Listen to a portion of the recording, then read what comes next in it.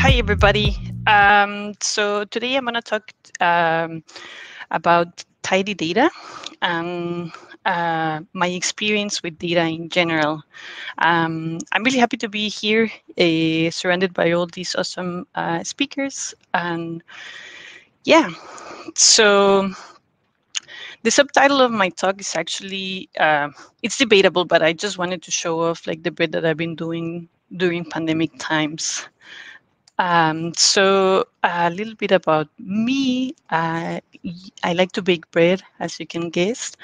I studied neuroscience in my bachelor's and then computational neuroscience for my master's.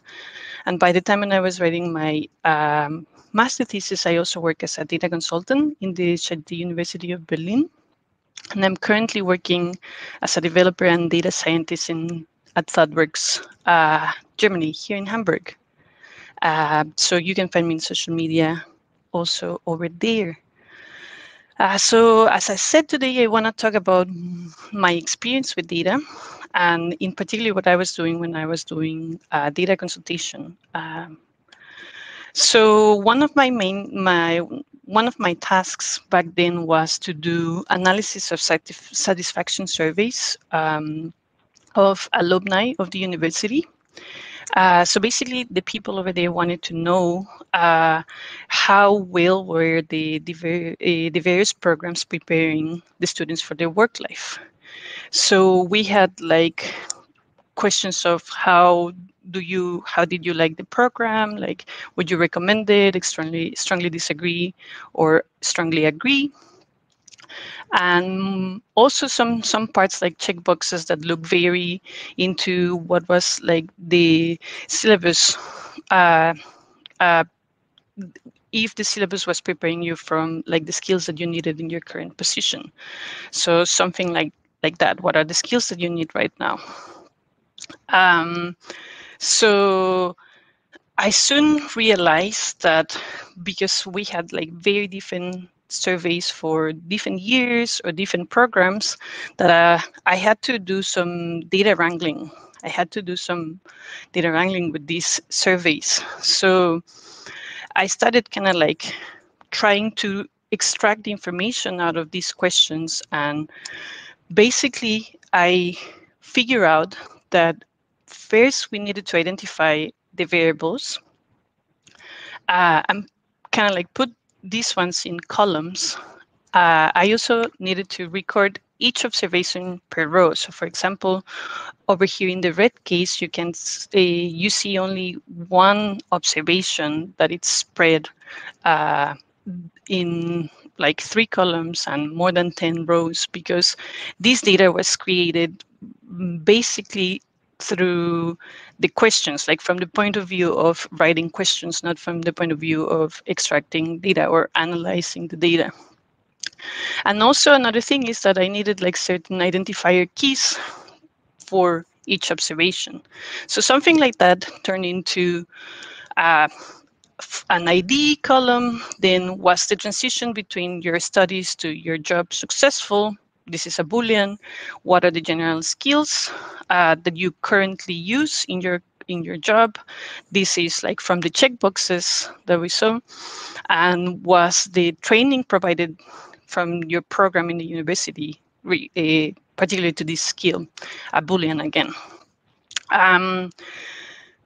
Then is when I realized that the more surveys that I analyzed, I ended up like, no matter how the raw data came, I ended up with a very similar structure as the one over here in green, which transmit information more meaningfully. So I did some research and I discovered tidy data. Basically, this is the quote: tidy data sets are all alike, but every messy data set is messy in its own way.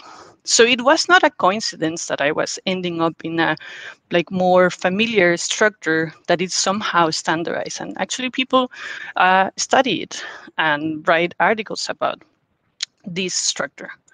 So what is tidy data actually? You can think it as like a map, just like a way of represent the meaning of your data set into a standard structure. It follows 3 principles. Each variable needs to be in a column. each observation is a row, and each type of observational unit is forms a table. So you can have different tables if you're observing different units. Also, for the people who like theory, this is also known as a Codd's third normal form. And there are different, there's the second and the fourth, like different various forms, but this is the one that can get us the statistics easier from our data. So up until now, it's my experience, but now I want to convince you more about this tidy data thing. So let's go and look into a use case. Say that we have a distance matrix, for example, between the distance between German cities. In kilometers, we've seen it, right? More or less, like we know this representation of a data set. The problem over here is that it's not very easy to add new observations. We somehow need to fill all the, either the lower a triangular matrix or the upper triangular matrix, and we also are like mirroring our number of observations, so seems that we have more than we actually do. And besides of like visualizing in a heat map, there's not that many things that we can do with this. So now let me show you this other one. Basically, the tidy version of a distance matrix. We can identify three variables: the start, the city of where you start, the city where you end, and the distance between these two cities. Over here, we can already see that this is related to a trip. And actually, that it represents observations in the row column very easily. So the one on the right gives us information more meaningfully and more immediate, and the one on the left, it's useful, but it has certain constraints. Not only that, with the one on the right, we can like do statistical operations and obtain like the median, the maximum, the minimum, the mean of our variable distance. Or if, for example, if we want to add another variable, duration, we can also put it over there. We could also filter by certain conditions or stratify our data according to certain groups. And also we can visualize the data. Over here, you can actually see with a scatter plot of our data frame that the distance matrix is actually only one way of visualizing all our data set. So it's not all of the power.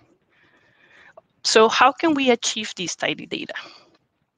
For starters, we can write a bunch of nested for loops and conditionals and basically go through all our data set and just like say, like, if this is a variable, then add it to the columns. If this is an observation, then add it to the row.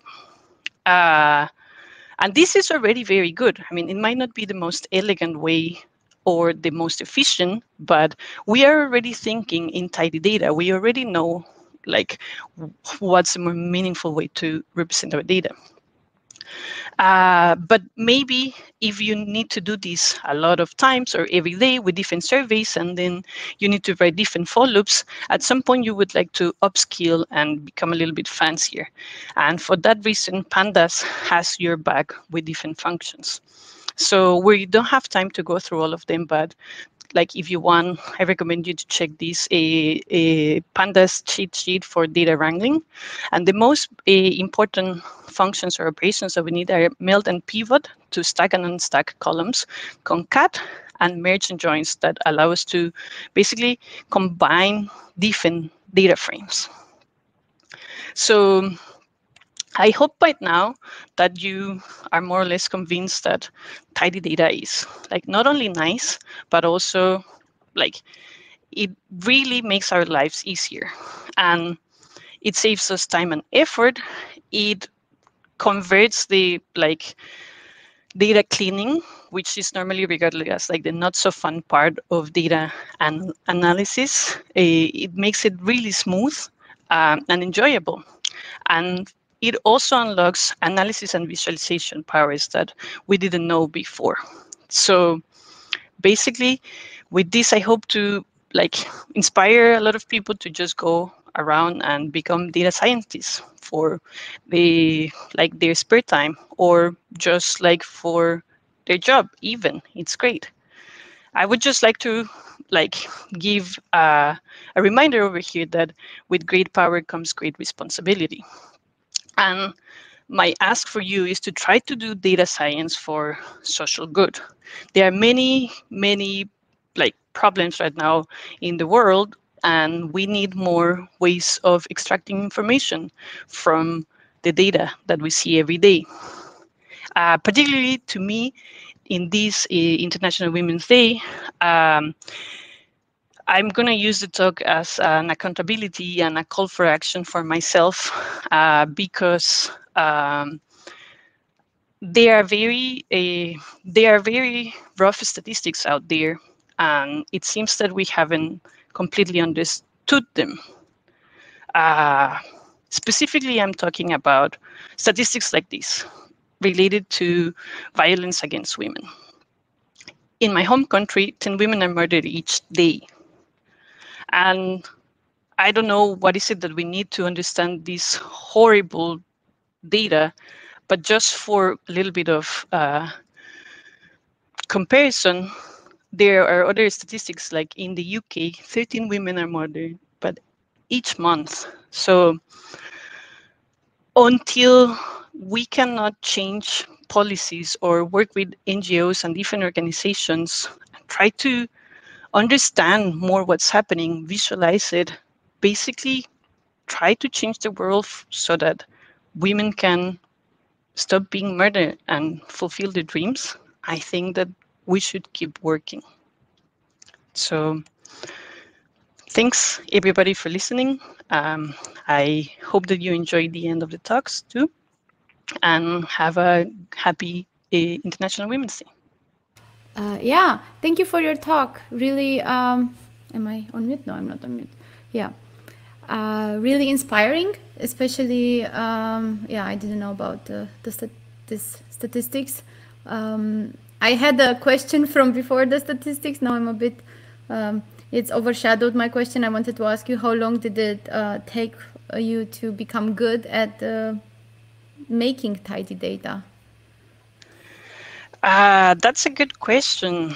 I think that is something that comes and goes, like practice. Like if the more I practice, the more comfortable I become. But sometimes I stop like my pet projects, or like I stop working on Python and I forget a little bit, and then I come back.